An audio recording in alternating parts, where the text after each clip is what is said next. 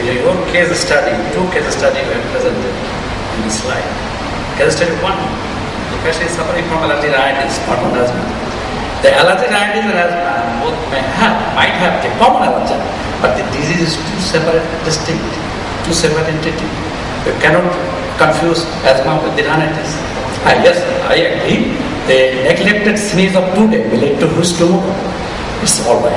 But the asthma and allergic rhinitis are the two separate diseases, two separate entities, although the same allergen can provoke these two diseases at the same time. And second case study is that the patient is suffering from asthma. He would say the treatment is immunotherapy. Is somebody will accept the treatment of asthma is immunotherapy alone? No.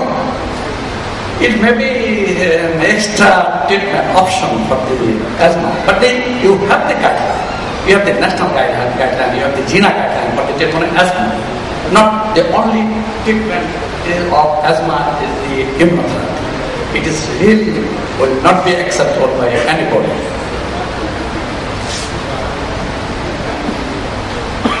I don't know what somebody thinks about the immunotherapy. If we don't know the mechanism of action of some drug, how can we accept it? As a physician, I can accept. I can apply this drug to any other patient. Since I don't know the mechanism of action, but what mechanism of action you have presented in the slide is simply a hypothesis. It is not established till today.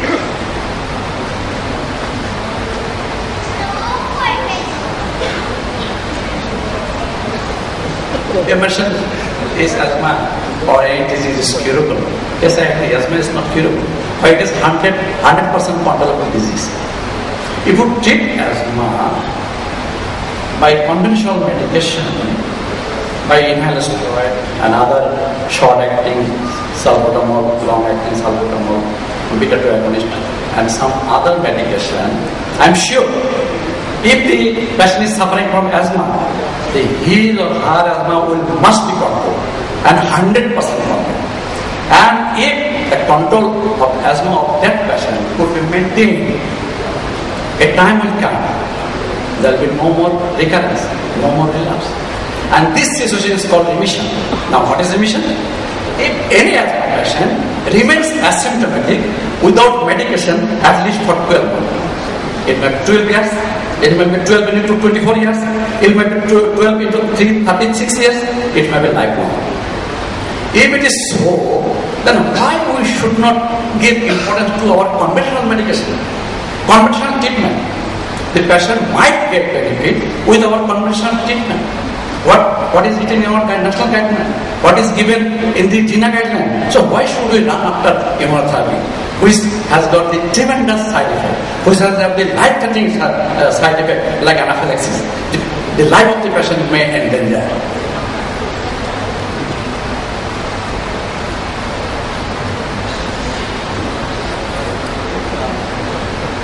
You mentioned the sheet can modify the disease of the can cure the disease. I've already mentioned the trials so far conducted on immunotherapy are all short-term trials. No more trials conducted is a long-term. The outcome or the prognosis of the immunotherapy on asthma with immunotherapy would be evaluated properly. A patient suffering from asthma have got the FEV1 less than 70%. He is not a suitable candidate for immunotherapy. What funny? His FEV1 should be less than 70%. Otherwise, he or she will not get the immunotherapy. So, this could be acceptable by anyone?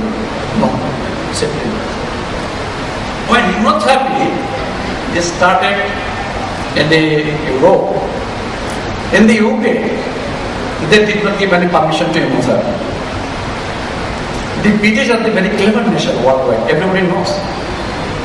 When British does not accept any therapy for their people, so think that is something. Dal mein kuch kala. They are very clever nation also.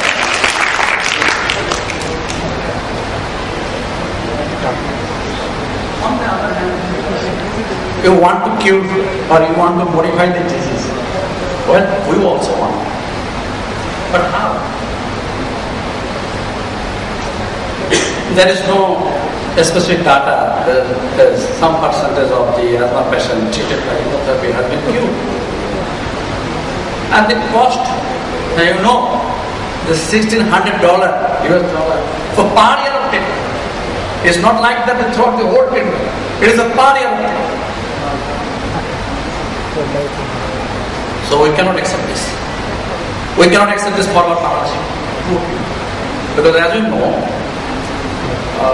more than 70 lakhs, there could be 1 crore asthma patients are suffering, patients are suffering from asthma in our country.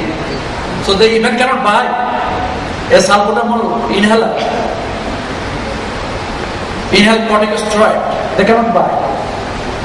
So if they could buy, they cannot properly use it. There's a lot of problem in the technique. So the medicine is not working properly. So we should give attention to that person, not for immunotherapy.